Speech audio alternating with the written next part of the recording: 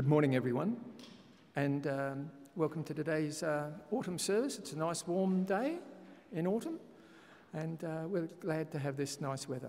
But today, for our baptismal service, I'd like to welcome particularly the family and friends of Antimo and Lisa, who are here today for their baptism. And after the service, there's a cup of tea in the hall, and visitors can just follow the people round the church to the hall. Children and young people will go out to Sunday school after their hymn following the baptism. And just a reminder that tonight Nathan will be leading the Church at 5 service here in the church. Thank you.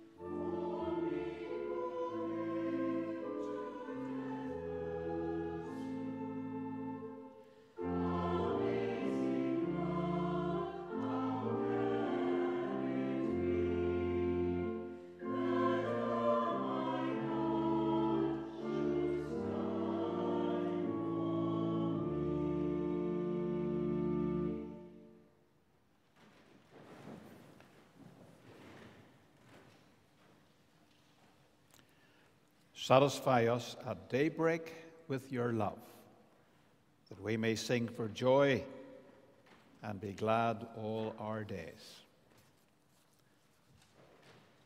The goodness of God beckons, calling us to goodness and grace. The grace of God redeems, saving us and making us whole. The love of God welcomes, inviting us to worship and praise. Come, let us worship God.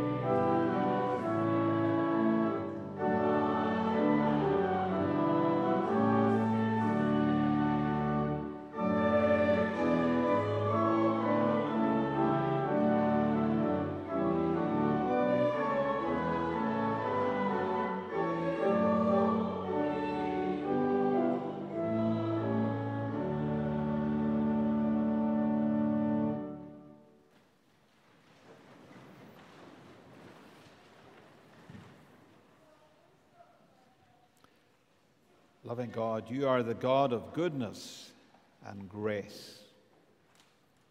As we worship you on this fourth Sunday in Lent, we ask that you will draw us close to you. Gather us as people of your goodness and grace. Gather us in worship and prayer, that we may be strengthened with faith and courage. Gather us as those who are eager to live and to share your goodness and grace. Loving God, we confess that we have not worshipped you as we should, or served you as you desire, or obeyed you as you command. We have created you in our own image, forsaking you for our own interests, losing sight of your kingdom. We have not loved you with all our heart and soul and mind. We have not loved our brothers and sisters in Christ. We have not loved our neighbors as ourselves. Yet, you still love us. Merciful God, forgive us, cleanse us, restore and renew us. Assure us once more of your forgiveness, for we are truly sorry. Send us out in newness of life to live and to do good works to your glory. We ask this in the name of Christ. Amen. God didn't come into this world to point the finger and shout. God didn't come with a mission to crush us with our own failings. God came to meet us in the rubble of our lives. So let God be God and receive the forgiving, reconciling love that God has for you. You are forgiven. Thanks be to God.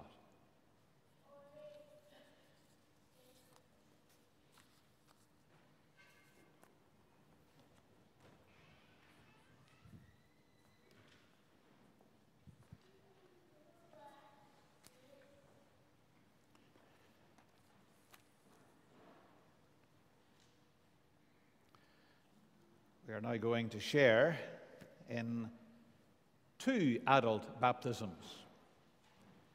Sometimes we have 1, but today I'm glad to report that we have double that, namely 2. So I welcome Antimo and Lisa to St. Andrews today. Not that they really need any great welcome, because they have been part of our fellowship now for a number of months and have been very much part of our church family.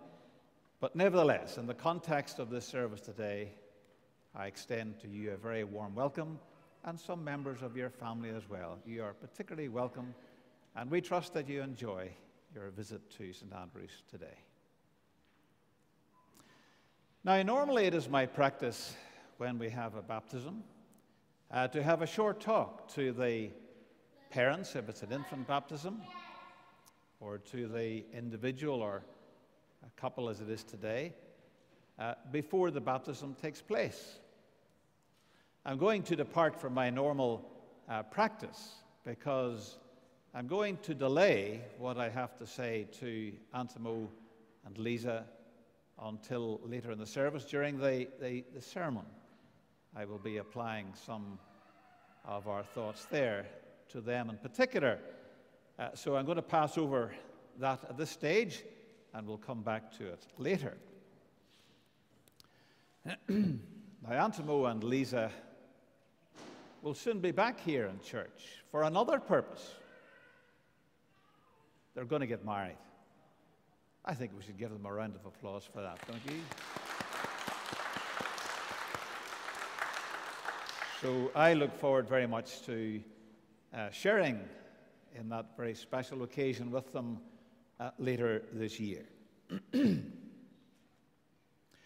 Baptism is a sacrament ordained by Jesus Christ to be to us a sign and seal of our engrafting into him, of remission of sins and regeneration by his Spirit, of reception into the church of God and resurrection unto eternal life, and of our response unto God through Jesus Christ to walk in newness of life.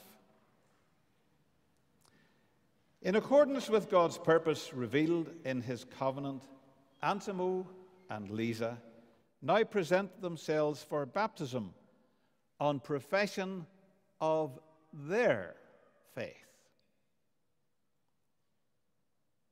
I'm now going to invite Antimo and Lisa to the front, please.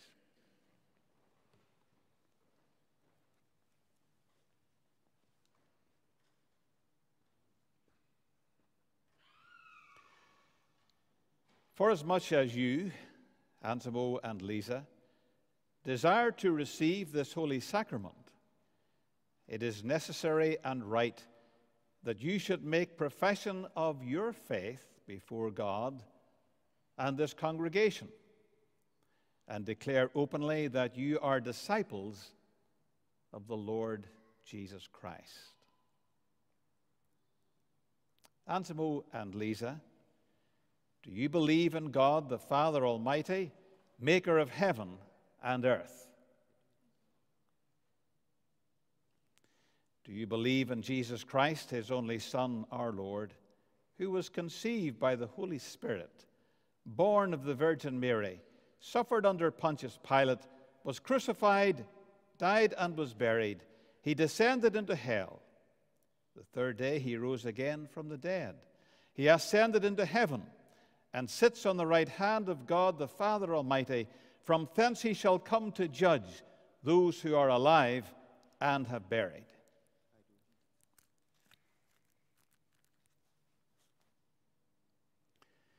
Do you believe in the Holy Spirit, the holy universal church, the communion of saints, the forgiveness of sins, the resurrection of the body, and the life everlasting? Do you promise to make diligent use of the means of grace, to live in dependence upon the Holy Spirit, and to be a faithful member of the Church of Christ? Let us pray. O God, send your Holy Spirit upon us and upon this water, that Antimo and Lisa, being buried with Christ in baptism, may rise with him to newness of life, and being born anew of water and the Holy Spirit, may remain forever in the number of your faithful children. Through Jesus Christ our Lord, to whom with you and the Holy Spirit be all honor and glory, now and forever. Amen. Will the congregation please stand?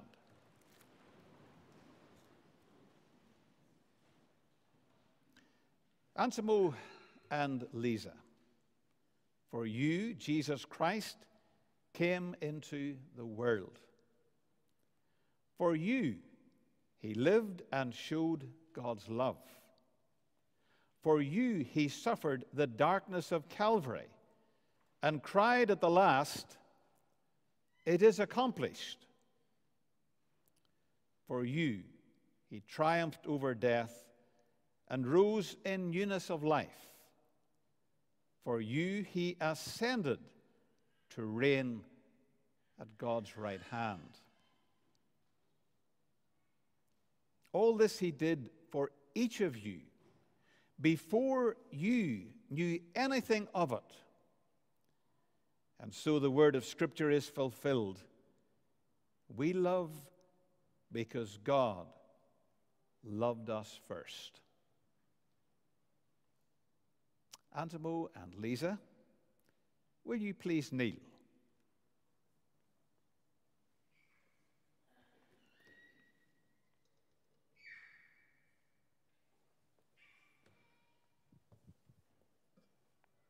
I'm using this.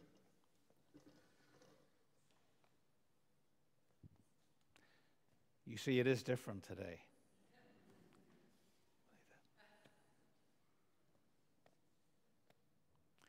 David and I did rehearse this, but he's forgotten his lines. I need the towel, David.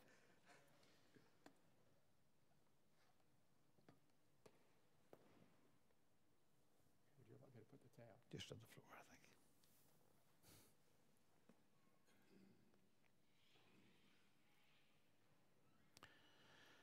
think. Antimo Barry Coates, I baptize you in the name of the Father and of the Son and of the Holy Spirit.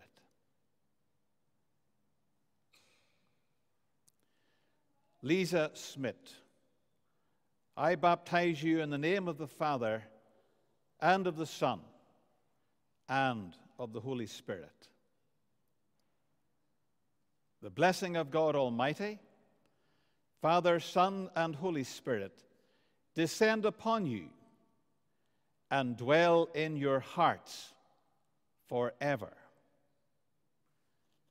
We sing the Aaronic blessing.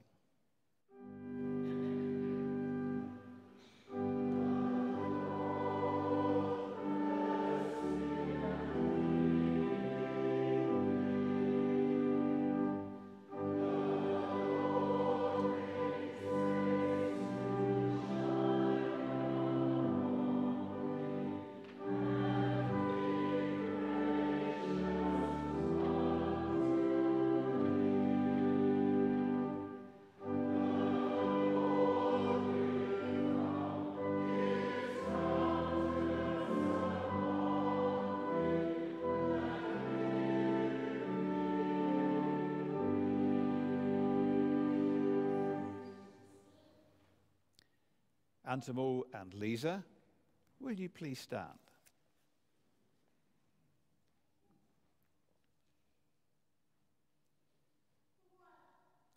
Antimo and Lisa are now baptized into Jesus Christ. We receive and welcome them as members of the one holy, universal, and apostolic church. I welcome into the life of this congregation.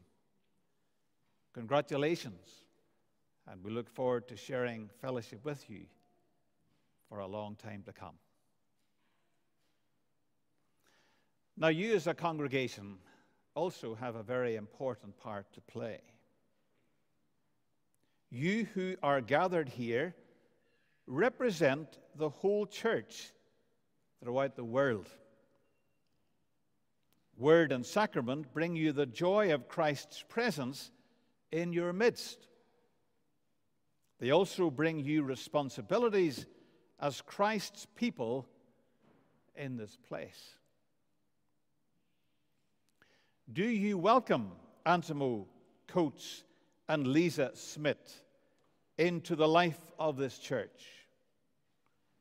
And do you renew your commitment with God's help to live before them in a kindly and Christian way, and to share with them the knowledge and love of Christ? Will you please reply with the words, "We do"?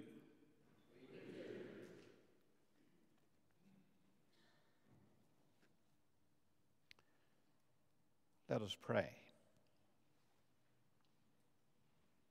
O God of love, we rejoice again to receive your grace in word and sacrament. We have heard your call and are made new by your Spirit. Guide and guard Antimo and Lisa all their days. May your love hold them, your truth guide them, your joy delight them. Since you have called them and you keep faith and will do it, make them holy through and through, free of any fault, when our Lord Jesus Christ comes with all those who are his own. O God of grace, in whose church there is one Lord, one faith, one baptism, help us to acknowledge that Jesus Christ is Lord, to profess with our whole lives the one true faith, and to live in love and unity with all who are baptized in his name. Through Jesus Christ our Lord, who lives and reigns and is worshipped and glorified with you, Father, and the Holy Spirit, one God, forever. Amen. Just before we have the certificates of baptism presented, I would like to point out that our next hymn has been chosen by Antimo and Lisa.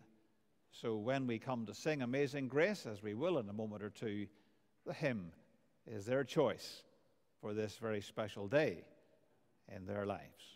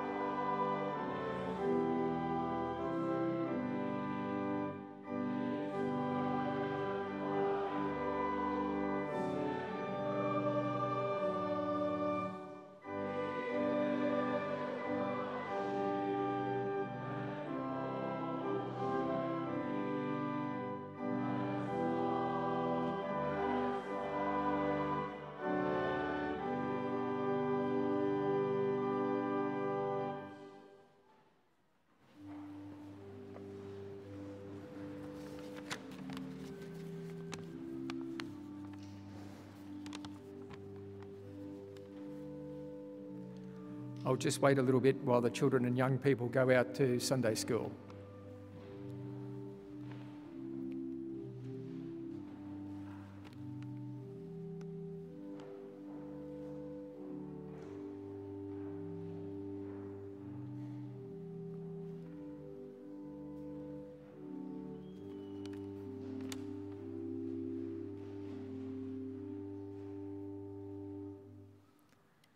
Looks like it's going to be a busy Sunday school this morning. So thank you for the parents for bringing them all here. Now I have a few announcements today. The big one for most people with a fine eye for detail will have noticed that when I checked the bulletin, I forgot to make sure that there was the announcement in for the fair. So I'll just go through a few things that we need to sort of cover. So bring your used clothes, books, toys and white elephant things in early. It takes a while to price and arrange things, so please bring them in early and don't be that person who leaves it to Thursday or Friday, so particularly Friday. Please bring them in early during the week. Now we need people to bring their clothes racks up from downstairs. Charles and Andrew, I think, did I see you here? Yep, if you could help and show some other people how to help, please, that'd be appreciated. And we also need some strong people to help put out the trestles and tables after people have had morning tea. So that's important to set it up. It makes it a lot easier for people to put their goods on there for the Saturday. We hope that we're going to have a nice sunny day like we have today. And Jenny will be in the hall to answer questions. Jenny, give a wave, please. Jenny's down the back. But she'll be in the hall afterwards. Now, I did get reminded that if you want to drop things off, there'll be someone in the hall Monday through Thursday, 9:30 to 2. So that's the important times. If you want to drop something off in the church, 9:30 to 2, Monday to Thursday. They even work on a public holiday. And there'll probably be someone there 9:30 to 2 on Friday as well, or 9:30 to 12. Because they'll have everything finished. And I think that's all for the announcements. Thank you.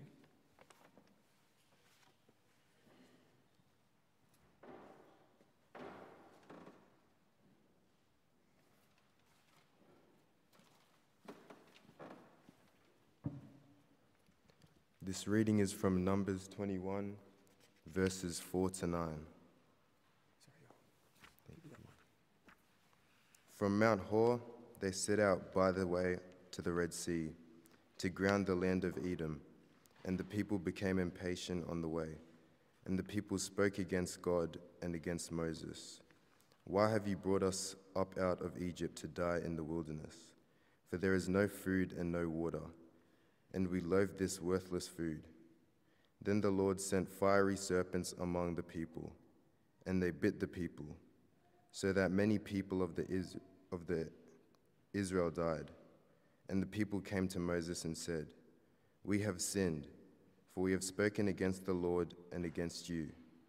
Pray to the Lord that he take away the serpents from us." So Moses prayed for the people, and the Lord said to Moses, "Make a fiery serpent and set it on a pole, and everyone who is bitten, when he sees it, shall live." So Moses made a bronze serpent and set it on a pole, and if a serpent bit anyone, he would look at the bronze serpent and live. The word of the Lord.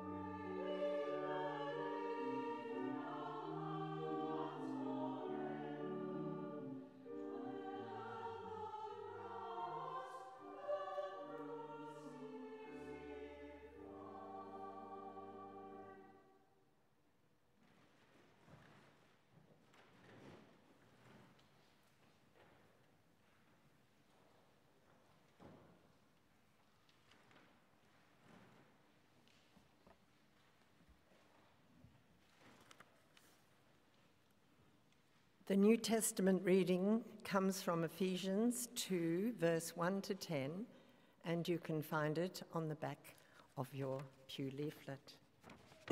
Hear the word of the Lord. As for you, you were dead in your transgressions and sins, in which you used to live when you followed the ways of this world and of the ruler of the kingdom of the air, the Spirit who is now at work in those who are disobedient. All of us also lived among them at one time, gratifying the cravings of our flesh and following its desires and thoughts. Like the rest, we were by nature deserving of wrath. But because of his great love for us, God, who is rich in mercy, made us alive with Christ, even when we were dead in transgressions. It is by grace you have been saved. God raised us up with Christ and seated us with him in the heavenly realms in Christ Jesus, in order that in the coming ages he might show the incomparable riches of his grace, expressed in his kindness to us in Christ Jesus. For it is by grace you have been saved through faith, and this is not from yourselves, it is the gift of God, not by works, so that no one can boast. For we are God's workmanship, created in Christ Jesus to do good works, which God prepared in advance for us to do. The word of the Lord. Thanks be to God.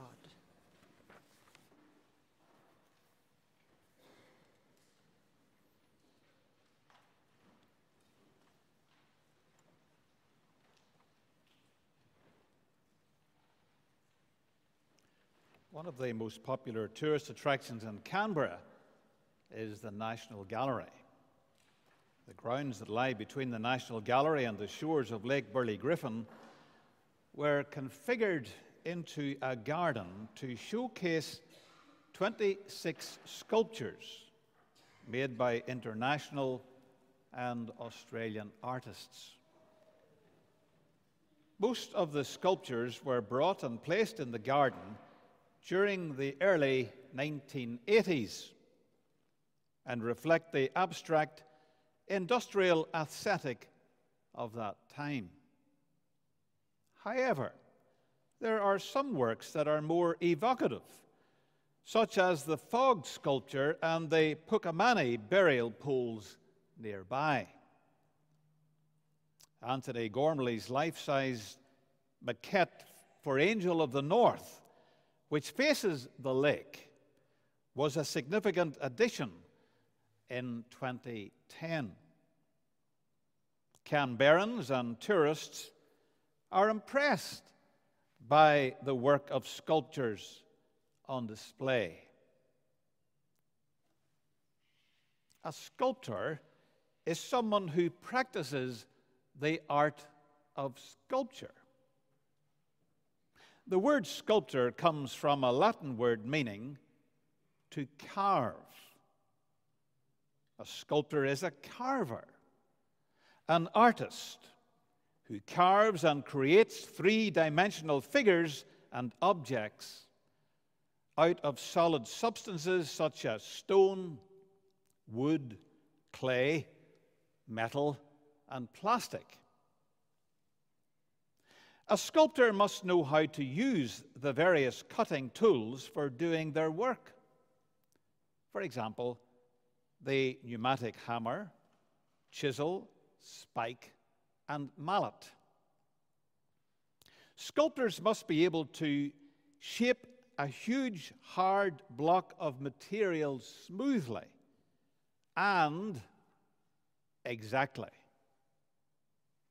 Some of the most famous sculptors include Michelangelo, Antonio Canova, Jeff Koons, Donatello. Two of the most famous female sculptors are Yayoi Kusama and Barbara Hepworth. When we see what gifted sculptors have done, we stand back in awe and wonder, and we ask, how did they do it? The greatest sculptor there has ever been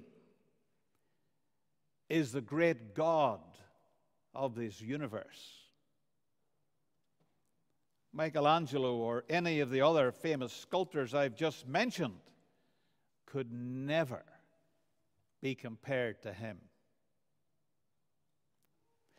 It is incredible that Almighty God possesses the skill to make something of outstanding beauty and quality out of ordinary material, which is our lives. Listen to what Paul has to say in Ephesians chapter 2 and verse 10a. For we are God's workmanship. The word that you have in front of you in your order of service sheet is handiwork. It means the same thing, but I'll use the word workmanship.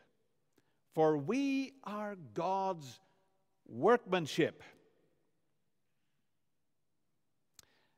I'm going to be daring enough to take the liberty of paraphrasing this text in my own words.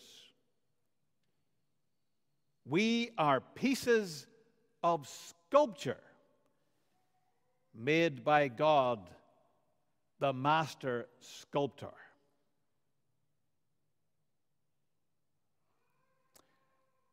For we are God's workmanship.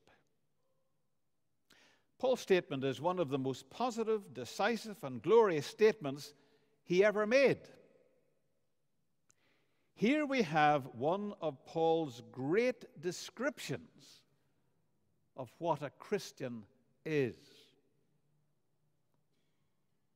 What are we as Christian people? Answer: we are God's workmanship. The ESV translation has, for we are His workmanship. The first and emphatic word in the sentence in the Greek word is the Greek word autou, translated His. Paul has already declared that salvation is not our achievement.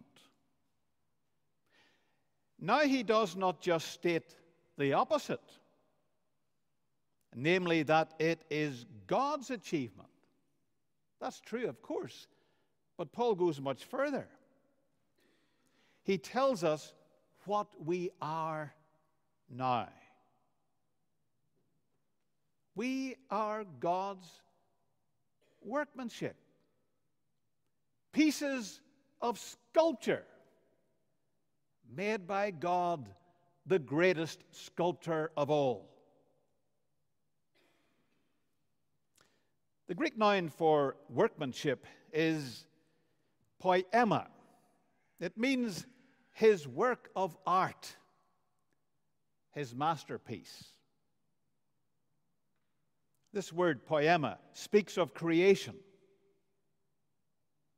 So far, Paul has described salvation in terms of a resurrection from the dead, a liberation from slavery, and a rescue from condemnation. You can read all about this earlier in his letter.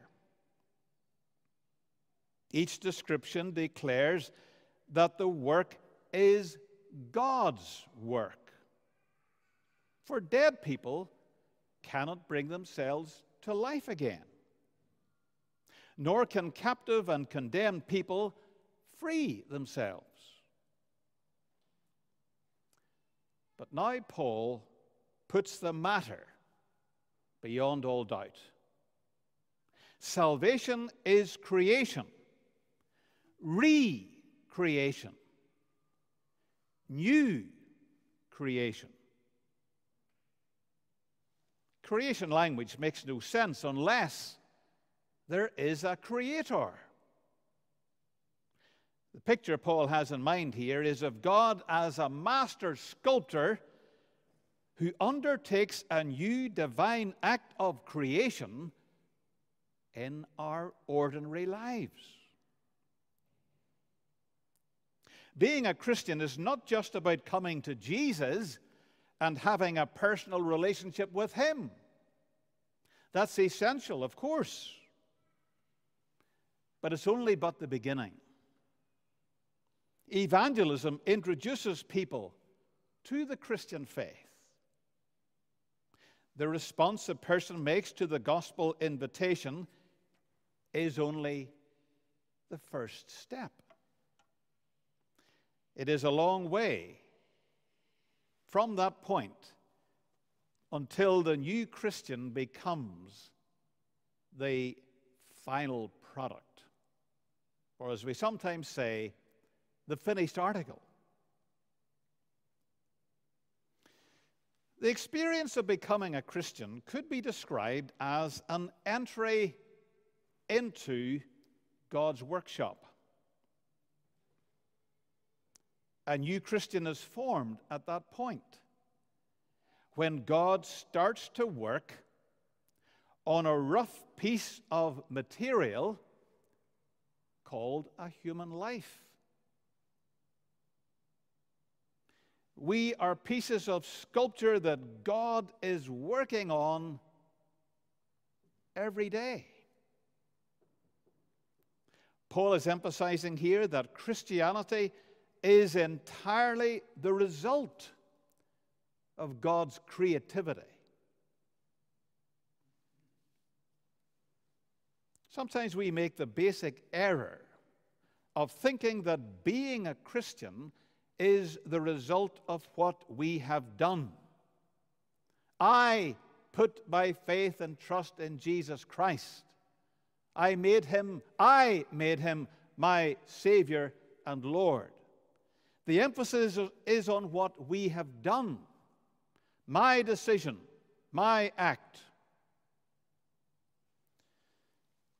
But nothing could be further from the truth. We sometimes act as if God is passive in all of this process. Though He is ready, of course, to respond to what we do or desire to do.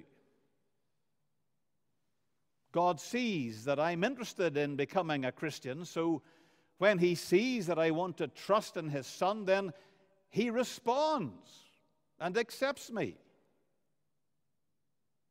That's not what Paul is saying here. And that is not the emphasis that we should be putting on. We respond to what God has done for us. That's the essence of Paul's teaching in his letter to the Ephesians. Paul's image here helps us to see God working in His cluttered workshop, which is a hive of activity. God's hands, those special, unique hands of God, they are constantly at work, carving, shaping, and fashioning us to produce something of outstanding beauty, quality, and value. The work is completely God's responsibility. Paul states emphatically that God is the master sculptor who is working every day on the rough material of our lives with His hammer and chisel and all the other tools at His disposal, metaphorically speaking. What a task He has. He never takes a break. He never goes on holiday. There's no public holiday on God's calendar. Working on our lives is a full-time job. Producing Christians is one thing. Perfecting them is quite another. God often takes a long time to work on us in His workshop. But day after day after day, He carves, He shapes, and He fashions us according to His perfect design. For we are God's handiwork, His workmanship. We are pieces of sculpture made by God, the master sculptor. And here's something I want you to notice. There are no rejects in God's workshop. There are no failures in the end. God never loses patience with us. We are hard work. God has His work cut out when He's working on our lives. But His work is always perfect. It is complete in spite of our waywardness and our imperfection. Just think, if it depended on us, the pieces of sculpture that we produce from our lives would be of very poor quality. Just imagine what they would look like. Well, they would be a hideous sight.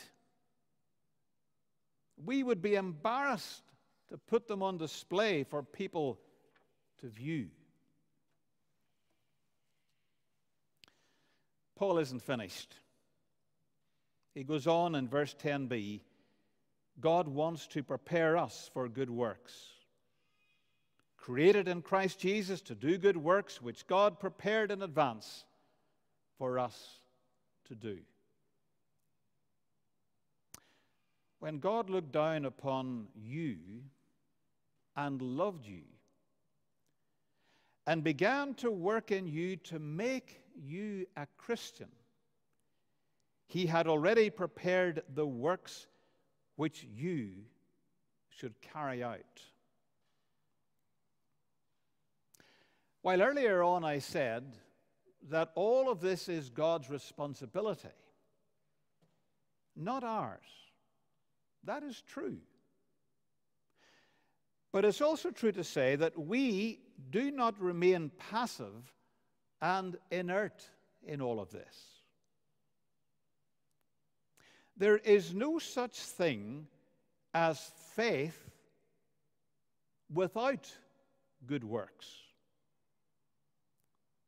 The proof of faith is good works. The essential quality of the Christian life is good works. Listen to what John Stott has to say about this.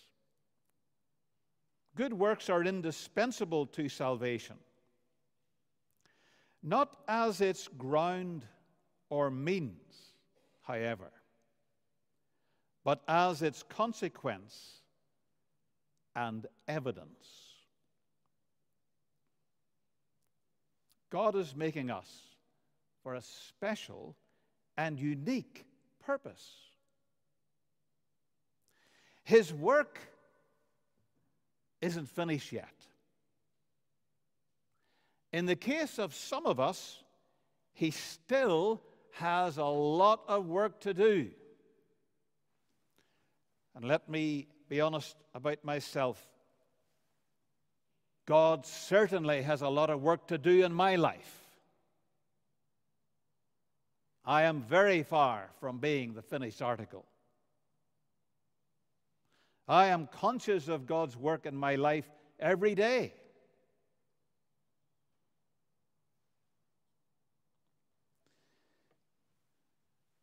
But one day, God will complete the task. I like to use my imagination at this point. It might be a little stretch, but I hope you get the point. In heaven, God will have an exhibition of his sculptures. All his finished, perfect pieces of sculpture, that is to say, your lives and my life, will be on display at the art gallery in heaven. It will make impressive viewing.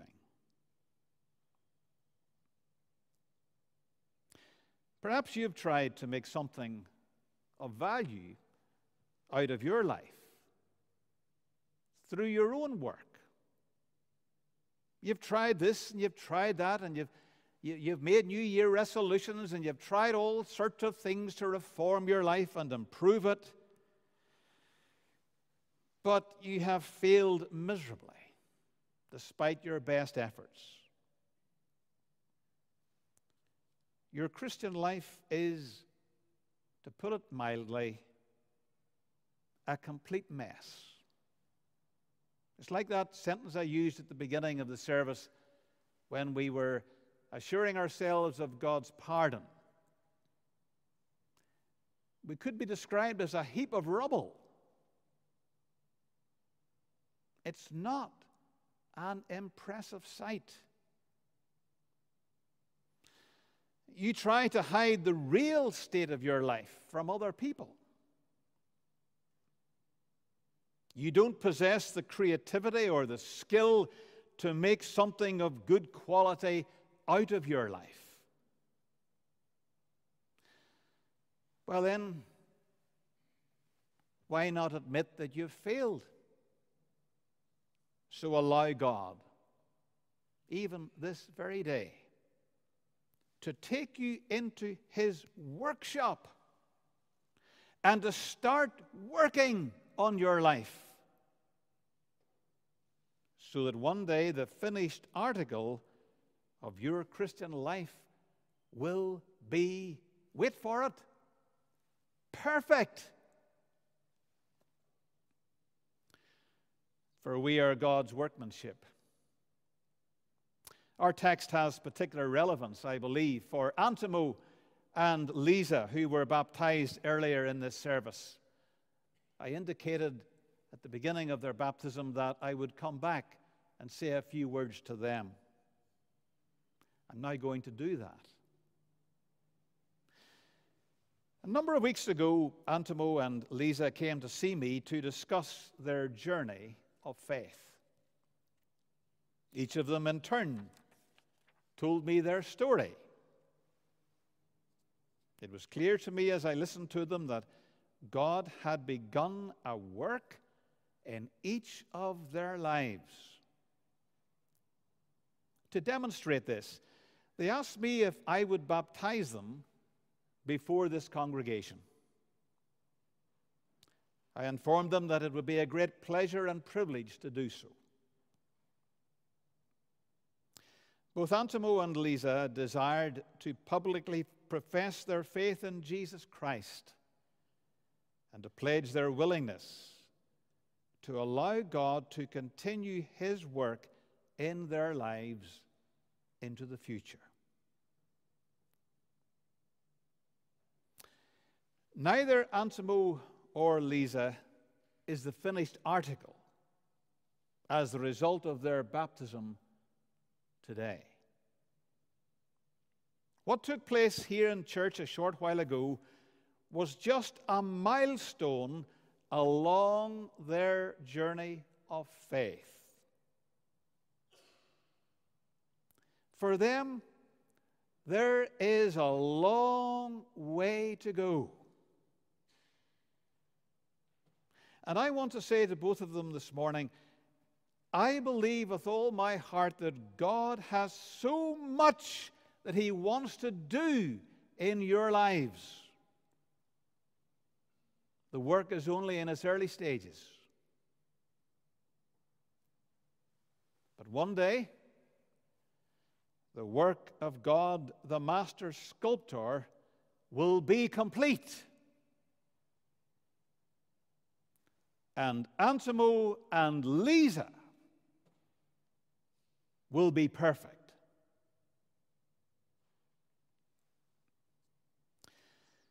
The story is told of a college principal who retired after a long and distinguished career.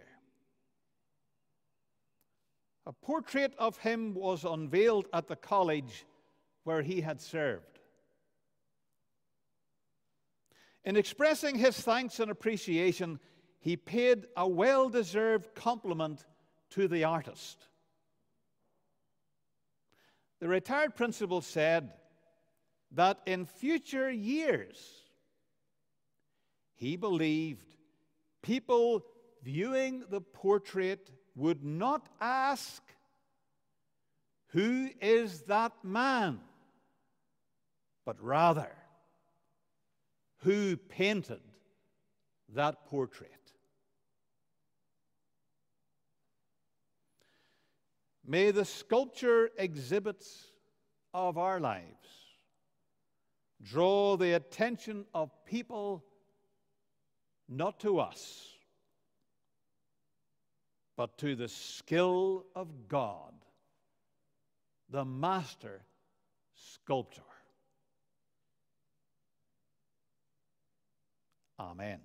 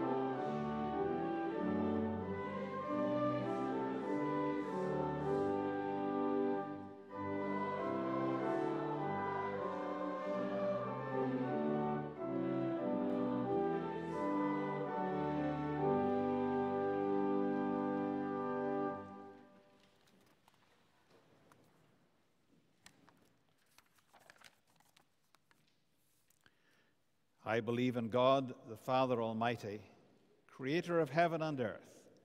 I believe in Jesus Christ, God's only Son, our Lord, who was conceived by the Holy Spirit, born of the Virgin Mary, suffered under Pontius Pilate, was crucified, died, and was buried. He descended to the dead. On the third day he rose again. He ascended into heaven. He is seated at the right hand of the Father, and he will come to judge the living and the dead. I believe in the Holy Spirit, the Holy Catholic Church, the communion of saints, the forgiveness of sins, the resurrection of the body, and the life everlasting. Amen.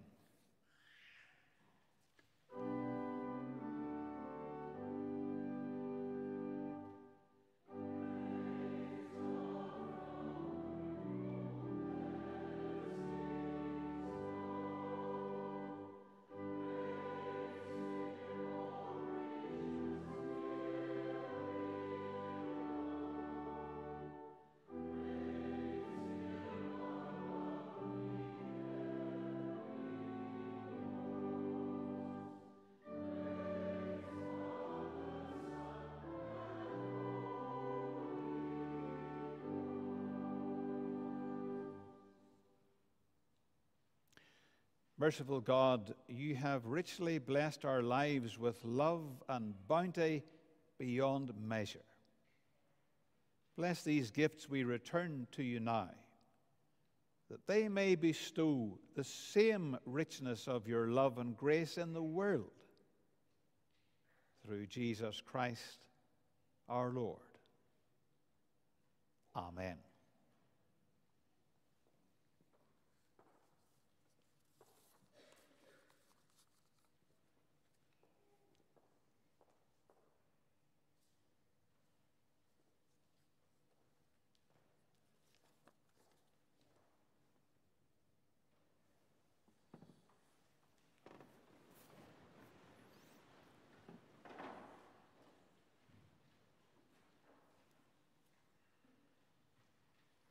Loving God, remind us of your grace and mercy. Reveal your goodness through every situation that we encounter this week. Enable us to see life where others have declared death. Remind us that your salvation is a gift. We cannot earn it. We cannot possess it. You give it to us, and you sustain us in it. You are the master sculptor, and you work every day in our lives to perfect us until we are the finished article. We thank you, O God, in the mighty name of the crucified Christ. We give you thanks, O God, that you gather your people from north and south, from east and west. And so now we ask that you will hear our prayers for all the peoples of the world. We pray for all who are the victims of hatred, oppression, or war, thinking particularly of those in Israel, Gaza, and Ukraine. We pray for the one holy universal church. We pray for all church leaders and ministers, and for all who are involved in the administration of the church. We also pray for all missionaries serving in their home countries and overseas. We pray that as the gospel is preached, many will experience the fullness of life. We pray for those who are excluded, undervalued, or forgotten in our society. We pray for all who are living without purpose or hope, for all who struggle with addictions, for the friendless and those who mourn, for the sick and the dying. We pray for those in our congregations who are ill or are recovering from recent illness or surgery. Joan Berry, Helen Green, Josie Brand, and Heather Borry. Lay your healing touch upon each one of them. We pray for our St. Andrew's Church Fair next Saturday, for Jenny Lou, the convener of the Fair Committee, and all the volunteers who will help her look after the stalls and do other tasks that are very much part of our fair. We pray that this event will be a great time for our members and visitors to enjoy being together, and that the fair will generate funds to support the work of our pastoral charge. We give you thanks, O God, that in Christ you bring your people from death to everlasting life. We remember all those who have died in your love. We think of those who, in our own congregation, marking the anniversary of the loss of loved ones at this time of year. Comfort them with the fragrant memories of the past, and help them and all of us to look on you and believe, knowing that we, with all your saints, will experience the joy of eternal life. Hear our prayers through Jesus Christ our Lord, who taught us when we pray together to say, Our Father who art in heaven, hallowed be thy name. Thy kingdom come, thy will be done on earth as it is in heaven. Give us this day our daily bread, and forgive us our trespasses, as we forgive those who trespass against us. And lead us not into temptation, but deliver us from evil. For thine is the kingdom, the power, and the glory, forever and ever. Amen.